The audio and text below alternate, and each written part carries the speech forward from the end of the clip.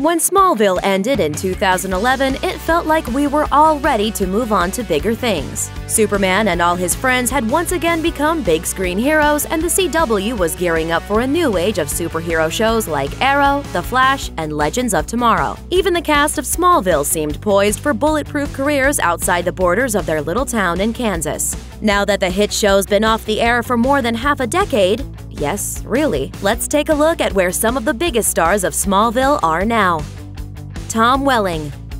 For a few years, it seemed like Smallville was going to be the start of a long acting career for its lead, Tom Welling. Playing Smallville's Clark Kent was Welling's first major role, but he soon secured parts in the Steve Martin comedy Cheaper by the Dozen and the 2005 horror remake The Fog. And then, crickets. For the next 6 years, Tom Welling only appeared in Smallville, and since the show went off the air, he's only appeared in 3 films: Parkland in 2013, Draft Day in 2014, and The Choice in 2016, all of which received mixed reviews and did nothing to reboot Welling's declining status as an actor. Here's hoping Welling's career gets a second wind so he can take flight once again.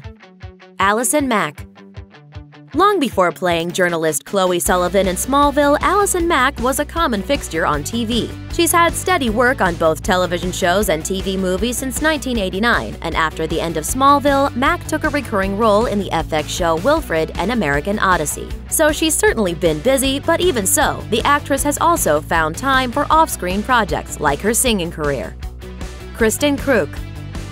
After years of playing Lana Lang on Smallville, Kristin Kreuk decided to take leave of the show in 2009 because she felt there was more she could be doing. The actress was 19 when she first appeared in the role, and when she left the show 7 years later, it was still pretty much her only major part.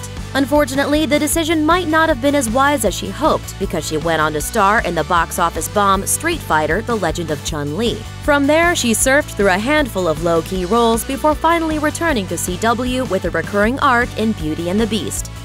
Michael Rosenbaum. There's no doubt that Michael Rosenbaum gave the character of Lex Luthor just the right amount of charm and likability to contrast the darkness within. This is Smallville!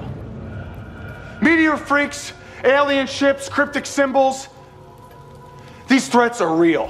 Perhaps the reason he was such a good match for the DC Universe is that he'd been a part of it before and stuck around afterward, too. He'd also done voice work for the animated series Batman Beyond, and during Smallville's run, he went on to voice the Flash in the animated Justice League series. Overall, Rosenbaum's career has been marked more by voice acting than physical acting, so while you might not see him as much anymore, keep those ears peeled because he's still as busy as ever.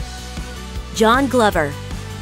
Lionel Luthor, Lex's dad, was the main baddie in the earlier seasons of Smallville, a role perfectly fitting for John Glover. Although he's often tried to avoid being typecast as a villain, he just seems to keep getting tossed in those roles. After all, he was the slimy advertising guy in RoboCop 2, the evil Jason Woodrue in Batman and Robin, and even the devil himself in 1998's Brimstone. On top of that, he's voiced the Riddler in a long run of animated DC shows. Hey, when you've got it, you've got it.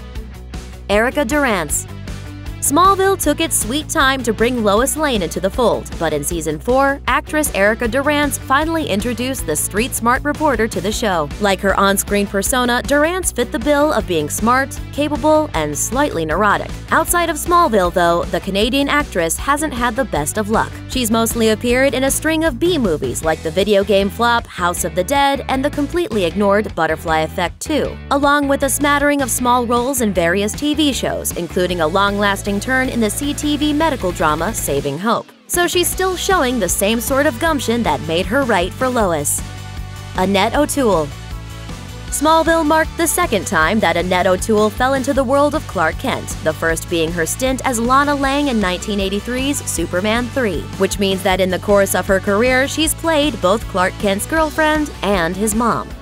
I suppose I have to face it. I'm not going to find what I want in Smallville anymore. She left Smallville after the 6th season, but returned in 2010 for 2 more cameo episodes before returning to small roles in other shows, TV movies, and stage plays. John Schneider. The actor portraying Jonathan Kent, Clark's dad, was a busy working actor long before he ventured into Smallville. He most famously played Bo Duke, one half of the duo on the original Dukes of Hazzard, and had a long-running role on Dr. Quinn, Medicine Woman. His post-Smallville career has been just as prolific. Justin Hartley.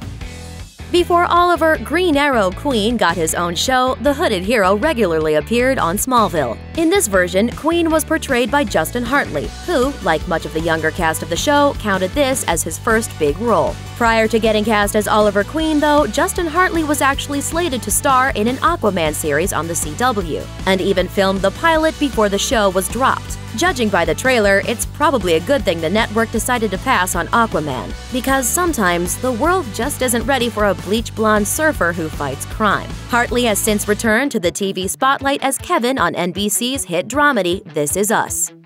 Cassidy Freeman.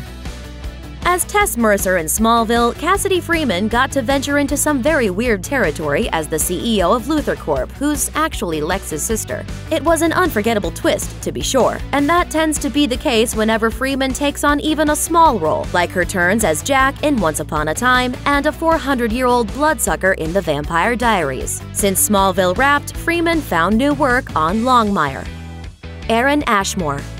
This former child star, and identical twin to Sean of X-Men fame, became a series regular as Jimmy Olsen, the Daily Planet photographer who was engaged to Chloe. Never a household name, Aaron Ashmore nevertheless mustered enough star power to take the lead role in a handful of low-budget horror movies, like 2009's Fear Island and 2010's The Shrine, before joining the main cast for Sci-Fi's well-received show Killjoys. He might still be a little jealous of his look-alike sibling though, because at least he got to play with some sci-fi powers. But what are you gonna do? Thanks for watching! Click the looper icon to subscribe to our YouTube channel. Plus, check out all this cool stuff we know you'll love too.